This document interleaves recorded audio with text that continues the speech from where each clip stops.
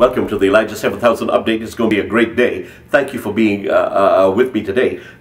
I'm reading, remember, Elijah becomes a prototype of your life, the pattern of your life, the pattern of the future. Hear this.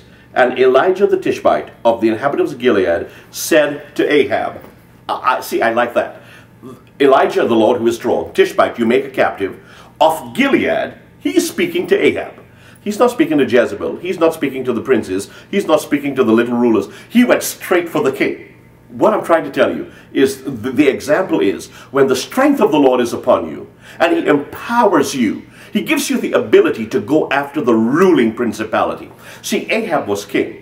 Ahab was ruler. There are ruling principalities over the community and over the region and over the city. Maybe even over a family, over a situation. What I'm saying to you is that when Elijah's spirit, that spirit of Elijah, the anointing from God, comes upon your life, he gives you the power and the ability and the strength to go after the ruling principality. I don't speak to subservient devils. I don't speak to little principalities. I speak to ruling spirits and I command them because the Lord has made us strong and we are able to make captives. So hey, listen, speak to ruling principalities. The Lord has made you strong. Make a captive today.